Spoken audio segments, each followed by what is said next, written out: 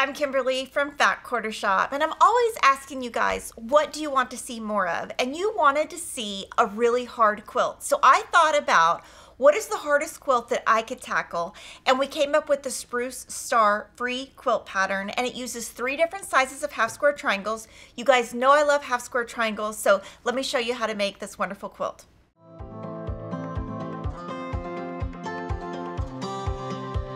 Your first step is to visit fatquartershop.com and search Spruce Star and download this free pattern. It comes in 4 sizes: table runner, lap, twin, and queen. And when you go to page 2, all your fabric requirements are here, and we made this fat quarter friendly.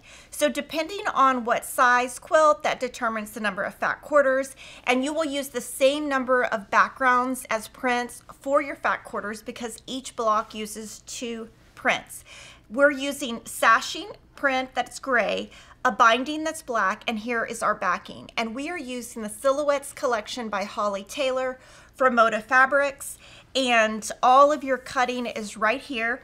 Now the most important thing is your triangle paper. You're going to use 3 3/4 inches finished, 2 1/2 inch finished, and 1 1/4 inch finished.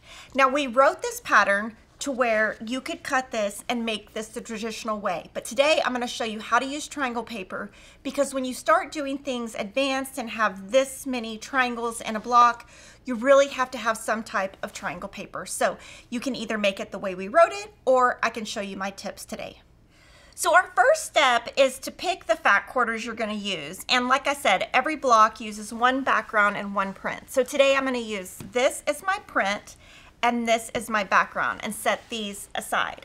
What you're going to do is take both of these fabrics and put them right sides together, because we are going to cut our triangle paper and make it fit on top of this fabric. So I'm going to put these right sides together, and I'm going to go press this to get all of the creases out.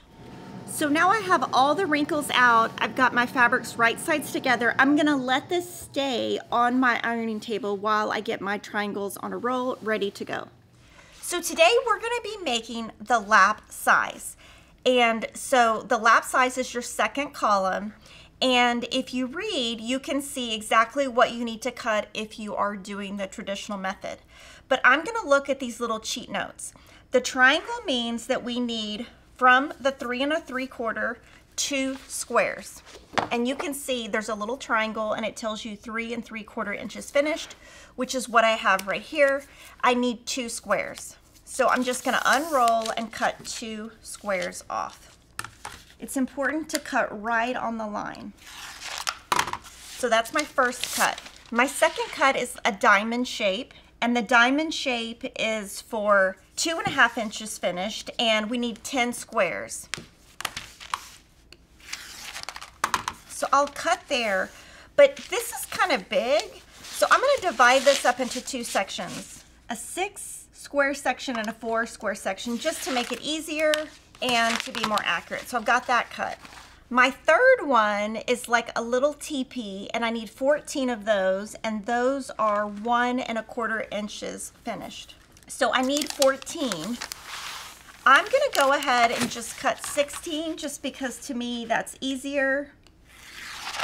And then on this side, I'm gonna cut a clean edge, because it looks like we started with a piece that was at the beginning of the roll. So now I have all these papers.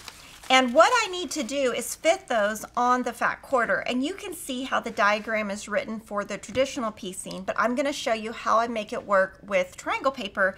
So I'm gonna bring my fabrics from the ironing table, and I've got them right sides together. And this is your salvage. It's got the little dots. You wanna make sure your paper does not cover that. And basically, I'm gonna do this like a puzzle piece, and you have plenty of room. So what I'll do is turn this.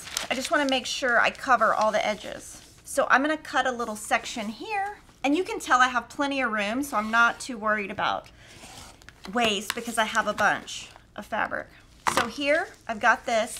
I'm going to turn this over just because my black is smaller, and just make sure that it covers both sides. And I'm just gonna put some pins where the dotted lines are not, because you don't wanna have to move those when you're sewing. And really what you wanna do is make sure all 4 corners are nice and pinned down and flat. If it is not flat, your triangles might come out wavy, and you definitely don't want that when each of these blocks has so many half square triangles. And so when you're looking at this, on the front should be flat and on the back should be flat. Then I'll cut this piece. You don't have to pin if you don't want to. It's just a matter of when you're sewing, keeping everything nice and flat. And you can see that it's a lot less cutting than following the instructions and cutting all of those squares out. Here you just cut paper and then you're just gonna stitch on the line. This will just be leftover so it can go in your scrap bucket.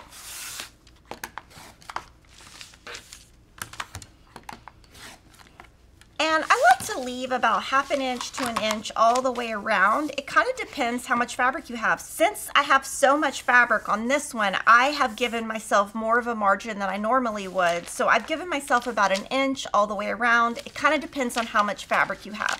So then what you're gonna do is you're gonna take this to your sewing machine and you're gonna sew all of these together. So I'm gonna show that to you. Now with this fabric, you want to pick a thread that is probably gray. White might show up on the black, and gray is just a nice neutral to blend in. So I would use color 2600 from Arfil. And you can see we stitched with red thread so you could see. That means you're going to stitch on all of the dotted lines. And so you're going to do that with all of the pieces. This will turn into this. These two will turn into this. And this one will turn into this. Now what I want you to note is see how flat this is once it's sewn. So you want your stitch length to be super small, because when you tear your paper off, you want it to come off nice and easy. Now to pull your paper off, the first thing you need to do is, and you're gonna do this on all of your papers, I'm just gonna show you on this one. You cut on the solid lines, and I'm gonna show you this one because it's the biggest and it's the easiest for you to see. It's really important that you cut right on that line, exactly. So we've got that. Now we're going to cut on this line. So when you're stitching, you want to make sure that, of course, use a gray thread, not red. Stitch directly on that line with a super small stitch length, whatever your normal stitch length is. Go down a little bit. Then you're going to cut directly on these solid lines. Cut as accurate as you can, and I do use the same rotary cutter when I'm using paper as if I do when I'm using fabric. I don't change rotary cutters. And then from here, making sure you don't move the paper, you just cut right on those lines. And the outside lines and these lines that are straight need to be 100% straight. When you're cutting on this diagonal, this is your seam allowance, so it does not have to be perfect. So I always cut these last. And then what you do is take your triangles, fold them back on a crease, and pull. That paper is going to come right off. If the paper's not coming off, that means your stitch length is too long. So from here, you're going to take all of your half square triangles and press. I'm going to set my seam, press to one side. Now from here, I'm going to cut the little dog ears off. Then I'm going to finger press the back open and then use the iron to press that open. So no matter what size quilt you're making, for each block, you need 28 small half square triangles, 20 medium half square triangles, and 4 large half square triangles. And that is the order of the instructions, the way that they're written right here. So once you've done this, you have the first part of page 3 done, and now we can move to assembling the block. Our first unit is called the Seedling Star unit. You're going to take 7 of the small half square triangles and 1 of the large half square triangles.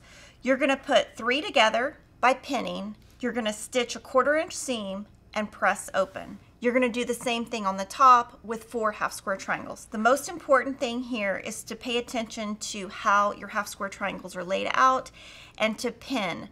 before you do that 1/4 inch seam. And then you're gonna put this together, and again, you're going to pin. You'll just pin once at the top, once at the bottom, making sure you have a very accurate 1/4 inch seam. Once this is sewn together, you will add this, and you will have this unit.